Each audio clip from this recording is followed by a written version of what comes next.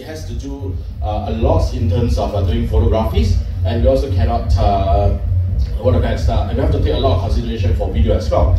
So in the journey to do that, we realized that there's a few steps very important that for us to actually make it a reality. So for a start, right, actually you need to look at the processings of the cameras itself. So this is the first step to get good cameras. So right now, Nikon is actually having its own processors, which we call an X-Speed. Here, we need to make sure that this engine actually is ready for the next generation kind of image processing. It needs to do a lot of good details, good colors, as realistic as possible, then at the same time actually consume the lowest battery as much as possible, delivering the results that you wanted the cameras to do. That's what we have actually creating the new engine itself. Then of course, we also have to take a look on the image sensor, which will be responsible to capture the data, the sceneries that you are shooting, the humans, the portraits that you are looking at, how this can translate into digital data so the processors can actually process it and deliver the finished product.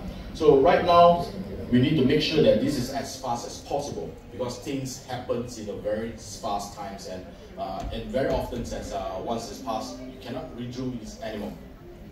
Then of course, we also take a deep look into speeds. Traditionally, when we look at speed, we're only looking at how much of a frame rate you can capture. It could be 3 frames per second, 5 frames per second, 10 frames per second. But over the years, these actually move beyond that. Today, we are not just looking at high capture rate, we're also looking at how fast you can actually deliver your photo. So right from the cameras capture as fast as possible, the data processor actually process it with photo and video. Then after that, how fast can you deliver it out to your clients? Because this is definitely a professional tool. How fast can help you to actually ensure that your business actually goes on as soon as possible. That's what we look at the speed. Then of course, we also look at how the minimum effort you need to get a great result. So coming from Nikon, you will be beneficial from all the Nikon color science. You will get good wavelength this and that, and very often our cameras with very minimal processing, you can actually use the images or the video directly. So that's what we're looking at together with the speeds as well. Then of course, it has to do all kinds of other things as well. So one of the things that we're looking at is how comfortable can you use it for a long period of time. So these will be tools that allows you to actually go on shooting hours and hours and even days and weeks. So we're looking at a very nice, comfort, very bright viewfinder. So as realistic as possible. At the same time, don't strain the eyesight too much because this is the electronic viewfinder. So very often there's manufacturers will try different ways to make sure that you can use it for a long period of time. Then of course, the autofocus has been completely upgraded. Coming from Z9, we already have a very powerful AI, deep learning assisted autofocus. Right now it's even better. You can actually get more detection, including the new dedicated airplane mode as well. So that's what we're looking at, how we can actually move even more. Then of course, everything else we also have to consider for video as well. So these cameras will also be one of the first small size portable mirrorless cameras that actually do it all. You can actually have a very powerful features for photo. You can also have a very powerful features for video as well. Then of course, this is where we are coming from. So with the introduction of the Z9 and the D850 previously, so we introduced to use the latest brothers to it, which is the smallest among the three. It's about 30% smaller than the Z9 and 15% smaller than even the D850 itself. So right now, it's actually the lightest as well. It's 910 grams with the memory cards and the battery inserted into it. So this will be something very interesting, not too light, not too heavy, at the same time retain all the professional features and comfortable to use for a long period of time. So of course, with a lot of things that if you look at the video just now, right, a lot of technology is actually coming from the Z9 itself. That's true. So for the start, right, actually it has the same 7th generation X-Speed, which I explained to you just now. This is the main brain of the cameras itself. So this will be responsible to actually make sure your data, everything are processed as soon as possible when they're captured by the image sensor.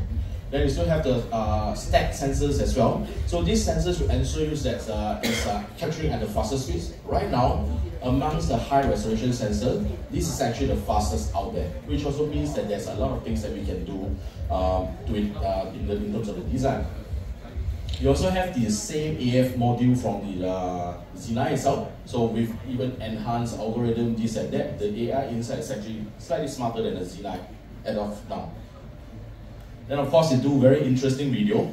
This is also one of the first very small cameras that you can shoot all the way up to 60p for 8K, and the more common resolution in 4K, you can do all the way up to 120p as well. Of course, you can have all others resolution that was not listed here as well. These are the two most common resolution and frame rates that you'll be looking at. And all these things in a very small and lighter package. So that's how we look at this camera for a start.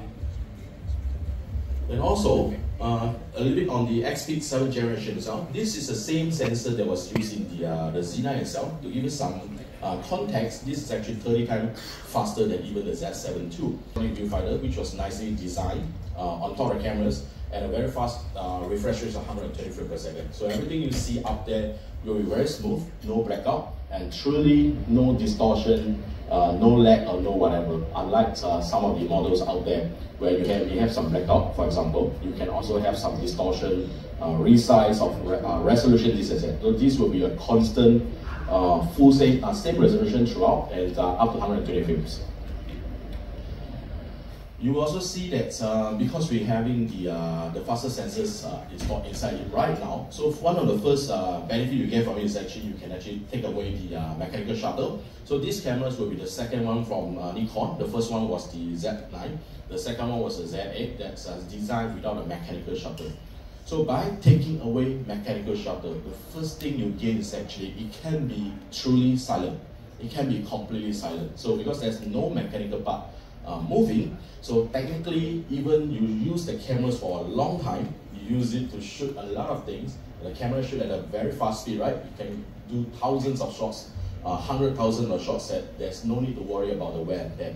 So practically, you don't have a shutter you need to break anymore, unlike the traditional cameras where you have a mechanical shutter. So that's the first benefit you get. Of course, having it completely electronic, sometimes you will actually be worried about the distortion, rolling shutter, this and that, right? But because this is the fastest sensors in the market right now, the chances that you have that situation is actually the least as well, the lowest occurrence. So even if that rare scenario happen, there's many different countermeasures introduced by Nikon, even to the Z9 as well. You can actually have it, like for example, the high frequency flickering reduction. You can actually help you to have different shutter speed to match the flickering lights as well. So there's different countermeasures for different scenarios that may happen, even though they are rare.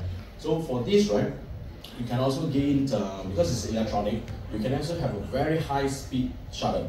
So for example, you can go all the way up to 1/32,000. This is very important because right now we have a lot of large aperture lenses. Not so crucial in the past because all the lenses are generally with a smaller aperture in the past. But right now you have 1.2, you have 0.95, and we know that traditionally these lenses are commonly used under low light. But today's the creative scenes have changed. A lot of photographers, a lot of videographers prefer shooting wide open under the hot sun, right? Noontime, large aperture, you've got beautiful bokeh, nice portrait, this and that.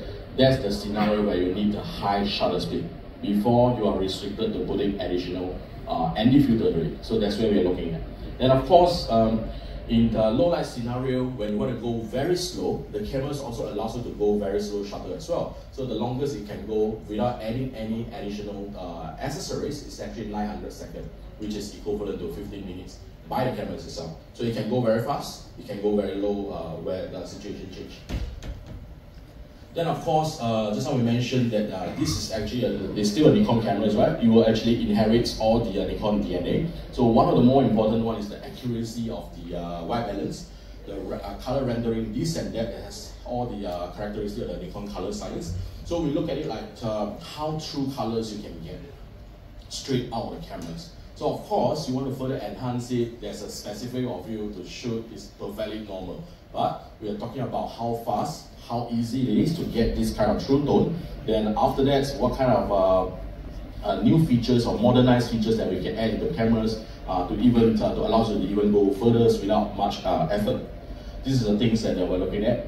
And we also take a look from the autofocus. Similar to the Z9, you can actually have the auto detection of subjects, up to 9 categories of them. So right here, a lot of them should be very familiar with, I think most of you out here. So for example, these cameras will actually auto detect and detect and select human subjects. Human subjects can also be further separated into faces, even eye, or even the torso itself. So the camera is actually smart enough to switch between all these three, and it can detect as soon as the person enters the frame, as far away as is only required 3% to be relevant to the frame size. So this is right now the cameras that detect faces in the first to detect faces among the competitors also. So it's actually even faster than the Z9 in general. So imagine today is like we are in this hall, right? So you are shooting someone coming in from the main door as a wedding photographer, for example. The cameras will immediately see the couples coming in. As far as possible, it will auto select the faces. Then a bit more, then it will actually select the eyes as well. So this will allow you to actually shoot, select faster, making the whole workflow even faster for this kind of tough scenario. And of course, the autofocus selection does not stop at the human subject. It will also do follows with the animals as well. Commonly, cats, dogs, or even the wild safaris animals, even birds, these and they are all covered. They can be further detected into eyes as well, or even the whole body. Then of course, it will also track all kinds of vehicles. So traditionally, car, motorbike, bicycle, train, and right now we have a dedicated mode. It's a new one, which is airplane. So airplane is very interesting. Even though it's not very popular, aviation photography is not very popular in Malaysia, but in some places there's a lot of large group of professional photographers. They actually shoot all kinds of airplane. Okay, right now, what Malaysian can do is in Langkawi, the air show is happening right now, so you can actually enjoy this boat very much. So very different from Z9. So Z9, when you see aeroplane, you will recognize aeroplane as vehicles, but it's only limited to the front side. So you can only you will only recognize an aeroplane from the front. So if today you are shooting from the side, from the back, or any angle, you are higher than an airplane or lower than an airplane, the Z8 will also select as well. So it has actually improved quite a lot, even to these small details for aeroplane. So this is how we look at it, and it's not limited to just aeroplanes. Actually, helicopters were also covered as well, including drones, this and that. So it has a very vast database inside the new detection. So that's how we look at it. And of course, the popular 3D tracking, this and that, are all still here. And because of the coverage of the auto focus area, you can actually make use of that together with the subject detection. This is some of one of the modes that is very interesting. It started from the D6 era, where you can actually customize the box. Traditionally, you are limited to the sizes of the box. It's either square or slightly longer rectangular. So that's a very basic selection from most of the cameras. But today, we are looking at, you can actually customize the longer rectangle, shorter rectangle, whether it's a straight down or horizontal, this and that. You can also choose up to different 20 different combination. Once you have decided on your shapes, you can actually move them across the frame. You can have 2 different sensors saved inside the cameras. You can actually record them anytime if you want. You can also use it for both photo and video. So it's a very flexible autofocus system that you can actually use it for all kinds of scenario. So for example, under this scenario, right, this is a very typical races. You can actually dedicate the cameras, or it instructs the cameras that I only want to consider this area where I indicated on the example above. Together with the subject detection, you will actually select any faces or eye within the red box. So that's how intelligent the cameras can go today, and it actually will help you to achieve your outcome a lot faster and easier. So of course, the cameras go beyond that. So typically, most of the photographers or most of us that we like to shoot some beautiful landscape, silhouette, kind of like this. But that's the worst scenario for cameras because everything is so dark, right? So in this scenario, you will actually notice or observe that sometimes the cameras struggle to focus. So the Z9, the Z8 is actually a lot smarter than it. When they see this kind of scenario, you will actually internally, you will actually boost it up where you will see it from like this.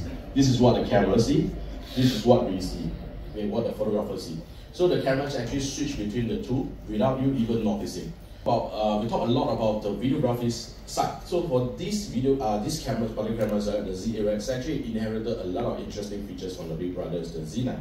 So particularly, for example, can allow you to actually choose different resolution and frame rate. So in short, you can actually shoot a very common 1080p all the way from 30 frames, 34 frames to 120 frames. You can also shoot the now popular 4K, 24 frames to 120 frames. And if you need the high resolution work, you can also go with 8K as well. So internally, you will shoot 8K 30p for normal video. You can also shoot 8K 60p with the raw video.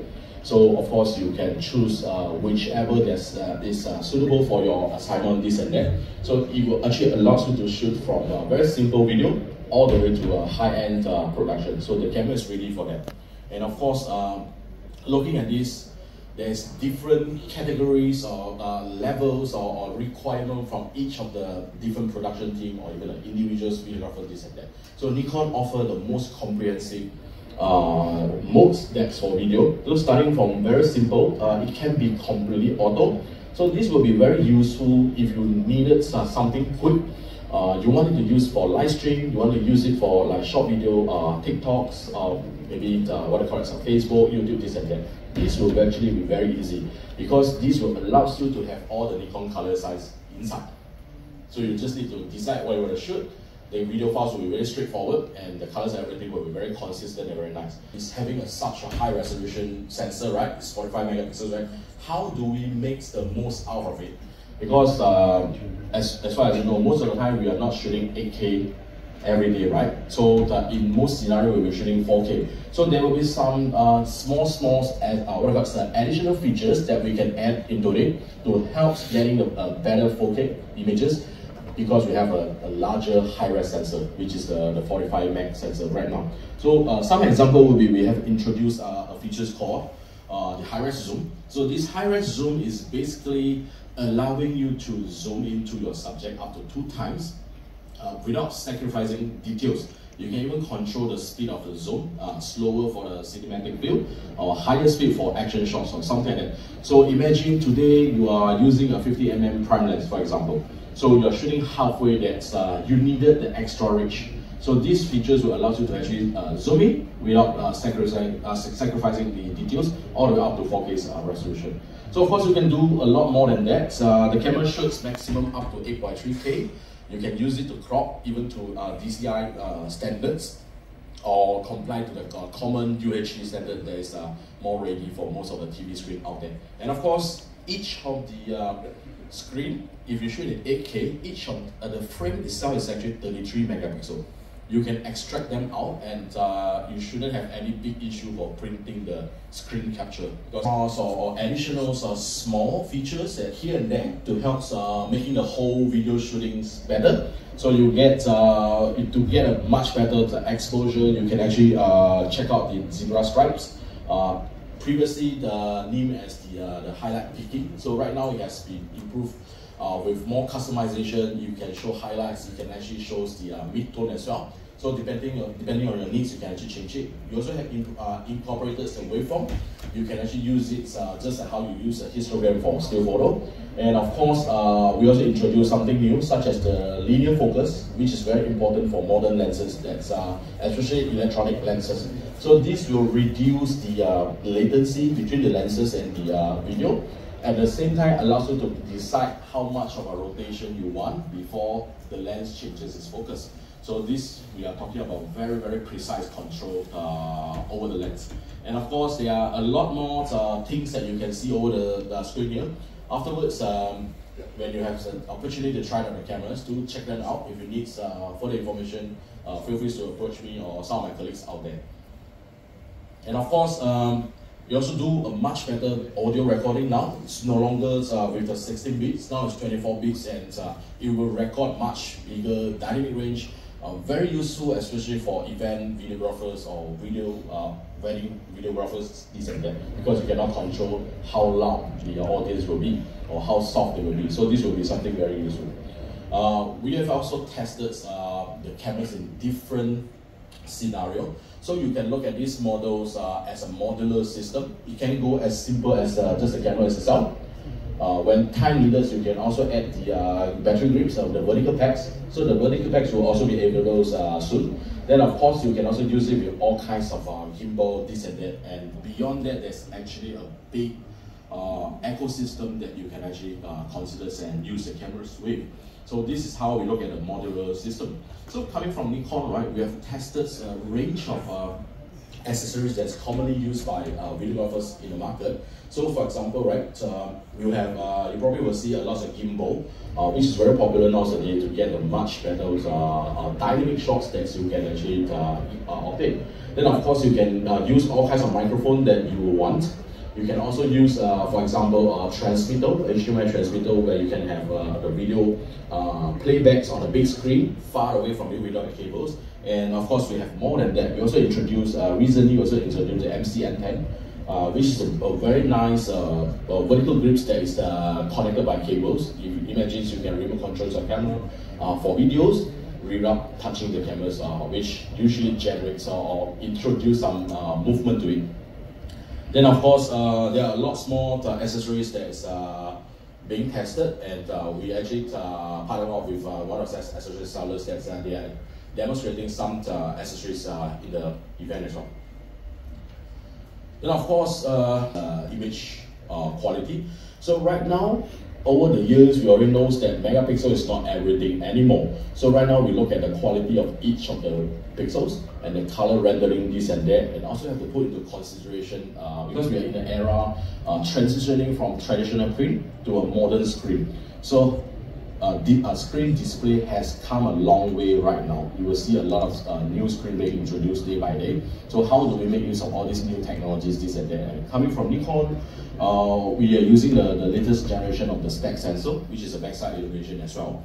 These are actually stacks for speed. So with the speeds, you can actually capture a lot of pictures, right? So each of the pictures, we also have to consider the storage size. So that's why we introduced a high efficiency RAW, previously in Z9, which will be inherited here as well. At the same time, we introduced another new thing, which is what we call the 10-bit HEIF formats, the high efficiency image formats. That was first introduced a few years ago, so by Apple. So right now, this new image format, right, actually is a very interesting for many of the landscape photographers or even the portrait photographers out there, because it's no longer 8-bit, just like how your JPEG behave, right? So first thing is that this is also the first professional cameras that has this new features called portrait impressions balance. First introduced in the Z6, then recently introduced to the D850 as well. So right now it's inherited or implemented into the Z8. This will actually allow us, especially from Asian, right, where we have a skin tones, variety of skin tone, diversified skin tone. So this will allow you to actually fine tune. So you can, for example, make it brighter, make it fairer or darker for whatever reason. Typically, mobile phone has made these like popular features, like especially amongst the ladies, right? So you like to have a very nice compression, this and that. So this is also the first time these kind of features appear in a professional camera. But we know we have to do more than just softening the screen. So traditionally or typically for mobile phone, when you activate these features, there's a limitation on how many person you can actually select or correct in your phone. So commonly it's one person, because it's expected you to do a selfie. So you get a very nice compression, this and that. But you also did not, you actually apply the correction to the whole pictures itself. So everything else looks as soft as it is. So it's not very convincing when it comes to the high-end flagship cameras, right? Put it together, especially for the landscape level. So we know that there's a lot of landscape shooters out there that uses Nikon, for example, and of course, very often or very high chances that you may be shooting something like this, right? Going for Milky Way, going for aurora shootings, or something constellation where the scenario is usually dark or very dark that you can't even see your camera this and that. So there's a series of small features that actually helps making this whole shooting experience much faster. You can choose between the 30 frames, 60 frames, 120 frames. So each of them has different use, and of course they have their different restrictions as well. So 30 frame is limited to JPEG. You have the full resolution. 60 frame is basically the DX crop, so you get extended reach. Then 120 frame is basically the fastest you can go at a slightly reduced resolution. So this will allow you to actually choose depending on your needs and the requirement. So if focus shift, from the wedding guy, you probably do multi-exposure like this, or even for sports, you can actually do a motion blur, motion blend, and this and that. You can also have various filters here and there. Here, coming from Nikon, we have a comprehensive features for time-lapse. You can even export 8K HDR time-lapse straight from the cameras right now. So that's how fast the processor can be. All this material is actually made with the combination of carbon fiber and the magnesium alloy. So it's completely dust and drip resistant. All this yellow line you see is actually the opening that's usually gaskets that's ready for you to use in others harsh scenario like this. So you can also have the double slots. It actually takes CF Express or XQD card on slot 1. You also take the SD cards on the slot 2 as well. So you can have various combination for your usage. Just be careful that the faster cards you put into it, you will actually unrestrict the cameras more. If you put a very slow SD card to it, the cameras will actually be limited to that. Yeah. Then of course, you will see that the very different here is that you have 2 USB ports, which is the first time for Nikon. So this actually is there to actually solve a lot of problems for studio guys. So typically the studio guys, when you use a long cable, and in the past you shouldn't have a big problem because the camera don't draw power from your computers. Right now, most of the cameras also draw power from the cameras. So when you are drawing power and you are transmitting high-speed data, there is very high chances that you will get disconnection. The requirement for cable is a lot higher if you use a single port. So this will be the first Nikon cameras that has double port. So one port dedicated for data, one port dedicated for charging or the power supply. And this is also why we can actually use adapter like this, an off-shelf adapter like this, to add on to the data terminals. You can actually use it to add on network port, for example, to transfer the file even faster speeds. The features presentation. This is a feature set that allows you to get a glance into it in details. After that, we will actually have short videos for you to play.